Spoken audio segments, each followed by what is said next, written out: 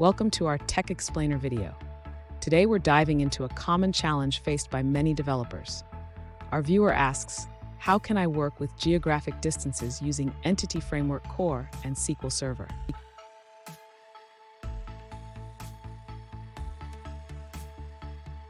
Let's break down the issue. Our viewer has a class representing clinics with latitude and longitude properties. They need to return these clinics ordered by distance to a specific point, but they face a challenge with Entity Framework Core's lack of support for the geography type in SQL Server.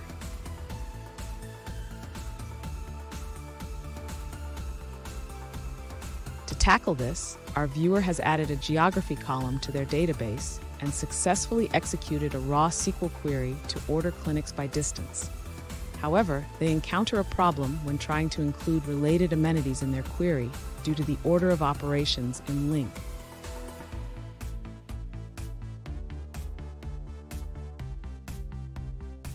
In this video, we'll explore how to effectively manage these queries in Entity Framework Core, ensuring that we can retrieve both clinic data and related amenities without running into errors. Let's dive in.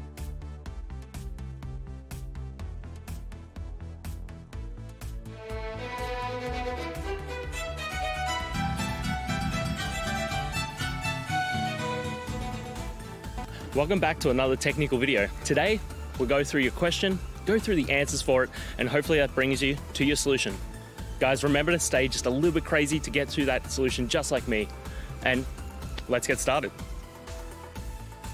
To work with geographic distances in Entity Framework Core, we first need to ensure our database has the correct data type. In SQL Server, we can use the geography type to store geographic data.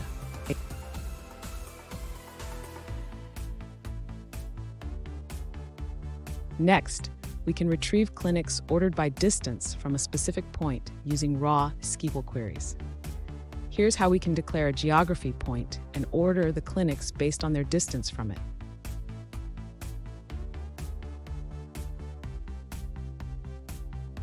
Now, let's integrate this SQL query into our Entity Framework Core context.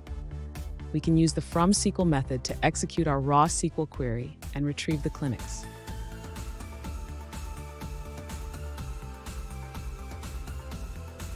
However, since we want to include related data, such as amenities, we need to ensure our query structure allows for this. The order of operations matters here.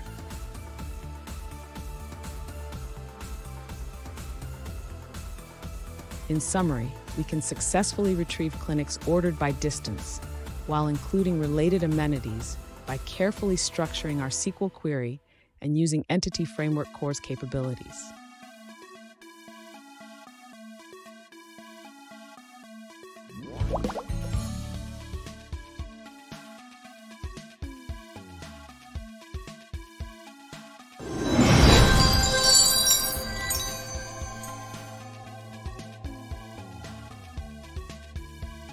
Let's now look at a user-suggested answer.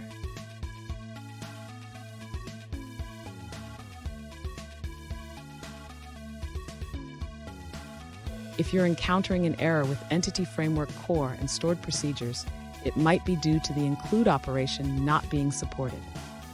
A good workaround is to execute two separate queries.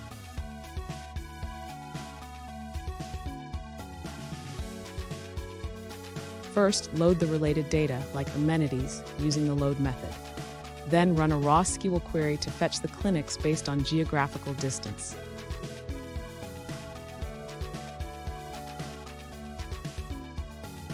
Here's an example of the raw SQL query. It defines a geography point and selects clinics ordered by their distance from that point.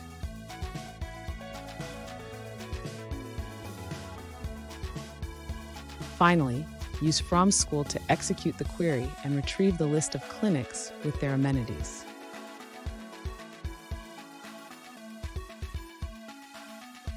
And that's it. I hope it's helped find you to that resolution that you're looking for. And if it did, please just take a moment, go down, hit subscribe. I'd really appreciate it. Now, until the next time, I hope you have a good one. Cheers.